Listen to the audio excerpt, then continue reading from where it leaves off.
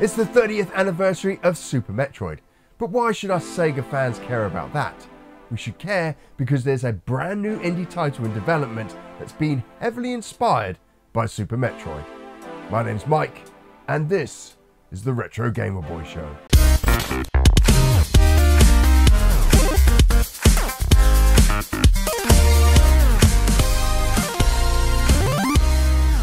Super Metroid is celebrating its 30th anniversary in the next few weeks, and it's considered one of the best games ever created, inspiring an entire genre of games. It scored an average of 9.5 back in the day and had stunning graphics, an amazing soundtrack, and groundbreaking level design.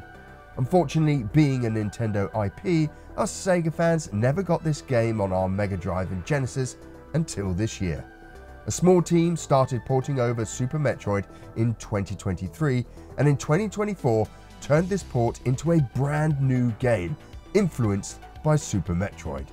So finally, after 30 years, Sega's 16-bit fans may be getting a game to rival the Nintendo classic. The game has some huge potential and some big boots to fill. So let's jump into the demo and see what the team have created so far.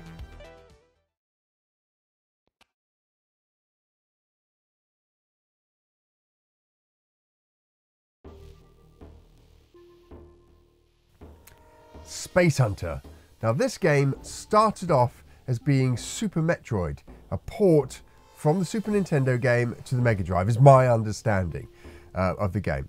Which is not unusual that games that start off as ports, especially in the indie scene, end up becoming games by themselves. The original game, or the idea for the original game, acts as a scaffolding to build something else on top of. And let's not forget how litigious Nintendo can be. Let's have a look at Space Hunter. From what I've seen so far, it looks pretty special.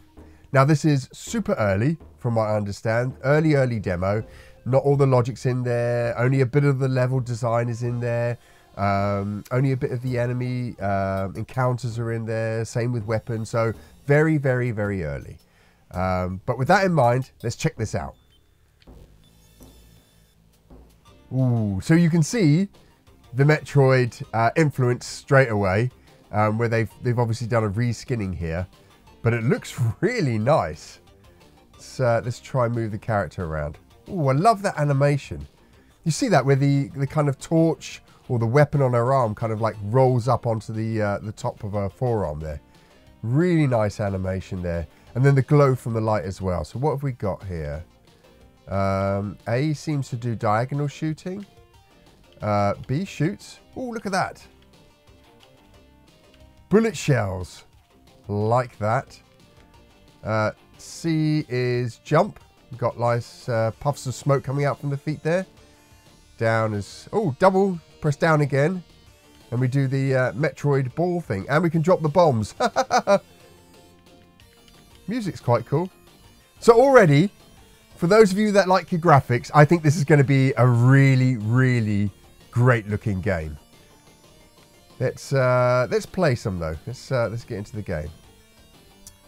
So the run's slow.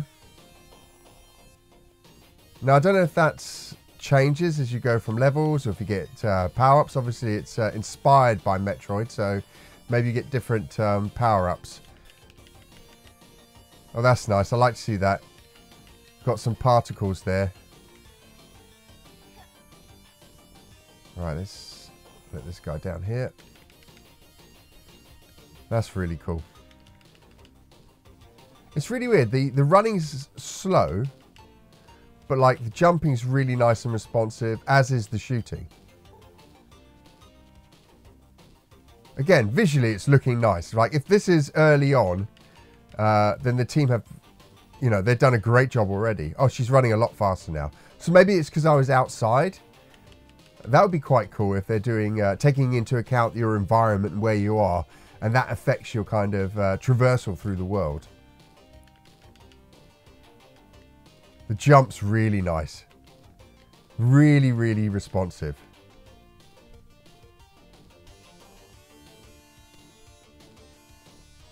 It's looking good. I mean, it's a little empty. Okay, this looks like it's under construction, this part of the map.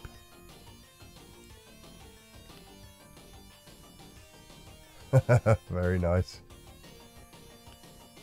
Again, when you turn into the boar, super easy. Okay, this part of the map looks empty, so I am guessing there's nothing to see here. Yeah, I can't go any further than that. And I cannot get up there. Let's go back and take a look. So again, super early days for this game. Yeah, super early days where, you know, early demo, team trying stuff out, probably building out their tools for map creation. But it's got a huge amount of promise so far. Really, really like the visuals, the controls. That, you know, they got that 𝗃𝗃𝗃𝗃 character, controls, camera, all working quite nicely together. Oops, jumped down. I shouldn't have done that. We've got sound effects on her, collectibles. We've got weapons up here. Can I check? Oh, yes. X changes them. X and Y changes. Do they do anything? Kind of looks the same. I guess they're slightly different. It's like a lasery type one. They kind of look the same at the moment. She's in this alien world just doing her day job there. I like that kind of narrative storytelling in games as well. Okay, so we've got respawn of enemies. Again, I don't know if that's going to be in the final game that these guys are putting together. Let's go along here.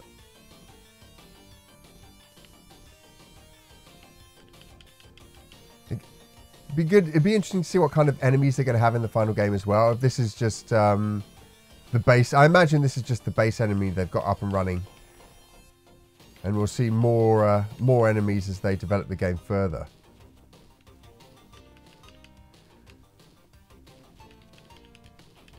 Some of the detail in here looks really nice as well.